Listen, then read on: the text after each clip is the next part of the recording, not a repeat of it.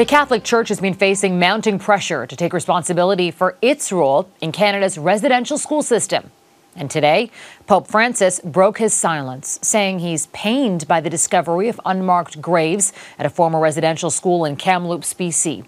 He offered prayers and sympathy, but no formal apology, something many Indigenous Canadians and even the Prime Minister have been calling for. David Akin has our top story tonight.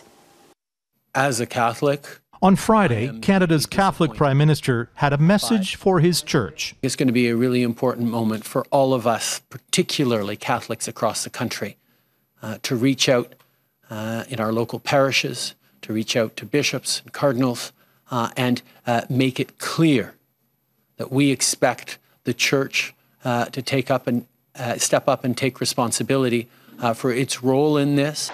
On Sunday at the Vatican, Pope Francis responded. De la Kamloops Indian Residential School, nella provincia della Columbia Britannica. Francis said he was pained to learn of the Kamloops discovery and urged Canadian political and Catholic leaders to, quote, cooperate with determination. But he did not offer an apology on behalf of the church or indicate one was being considered. And he was silent on demands in Canada for the release of documents about residential school children the church is believed to be holding. Getting access to those documents was a key aim of the Truth and Reconciliation Commission. It is also a sad commentary on the lack of the commitment by the Catholic Church to allow us to investigate this further. Moreover, Roman Catholic entities have also paid only $3.7 million of the $25 million they were to pay as part of a settlement agreement. The peace of the Lord be with you. But in Toronto, Archbishop Thomas Cardinal Collins pushed back on Trudeau's comments and called them unhelpful. I think it'd be very good, instead of making these remarks, which are really quite unfair, I would say let Mr. Trudeau and his representatives work together with us. We're trying to do that. Collins also said any Catholic entities withholding documents should promptly release them. And at a special mass for those who died and were abused at residential schools, Collins did read an excerpt from a 1991 apology offered by the Oblates, the Catholic order that operated the Kamloops residential school. We wish to apologize in a very particular way for the instances of physical and sexual abuse that occurred in those schools. Still, many Canadian politicians and Indigenous leaders are calling for more from the Catholic Church and are expected to press the Church in the days ahead. David Akin, Global News, Ottawa.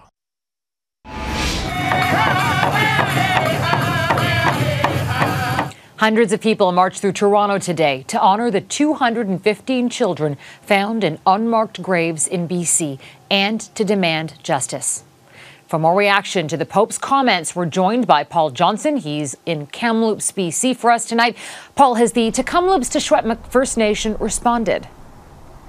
Farah, we are not expecting a reaction to the Pope's comments this weekend. I talked to a spokesperson for the Kamloops Tshwetmuk First Nation, and they say they're expecting to put out their next news release early this coming week. So if there's going to be a reaction to those comments from the Vatican, we'll look for it then. We did talk to some Indigenous people in Kamloops today who told us, sure, if the Pope were to apologize about residential schools in Canada, that would be better than nothing. But their sense also seems to be an institution like the Catholic Church is a very remote thing. It's never been a positive force in their lives. So there's really nothing the Pope could say that could change that. What was meaningful to some we spoke with was what non-Indigenous British Columbians did this weekend. A 250 truck convoy that traveled across the interior of BC to Kamloops Sunday, and a motorcycle rally that came through here. Here were some of the voices from that. We stand in solidarity with the First Nations, and we hear them loud and clear.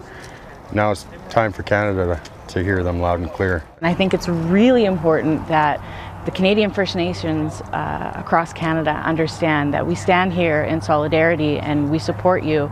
And we're sorry it took so long, but we're here now, and we support the investigation of all of the residential schools nationwide. So looking forward, the Kamloops Tshwetmuk First Nation say they expect that they're going to be releasing some of the technical details about this discovery later this month. Farah? Paul Johnson in Kamloops, BC. Thank you, Paul.